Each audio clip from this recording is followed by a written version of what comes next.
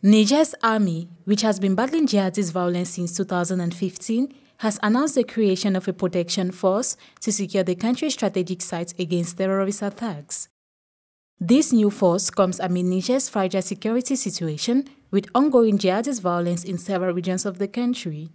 The western part of the country, bordering Mali and Burkina Faso, has been the target of Al-Qaeda and Islamic State activities, while the southeast, bordering Lake Chad and Nigeria, has become a stronghold for jihadist groups Boko Haram and Islamic State of West Africa.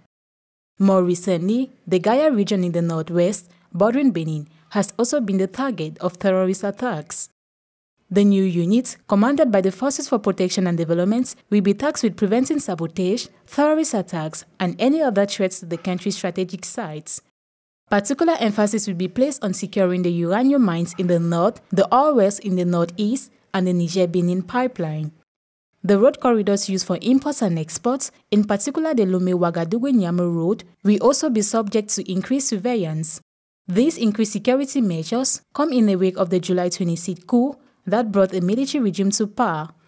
To form this protection force, Niger plans to recruit 10,000 additional soldiers from July 1st, with the aim of increasing the strength of the military and filling out these new units, which is crucial to Niger's stability and economic development.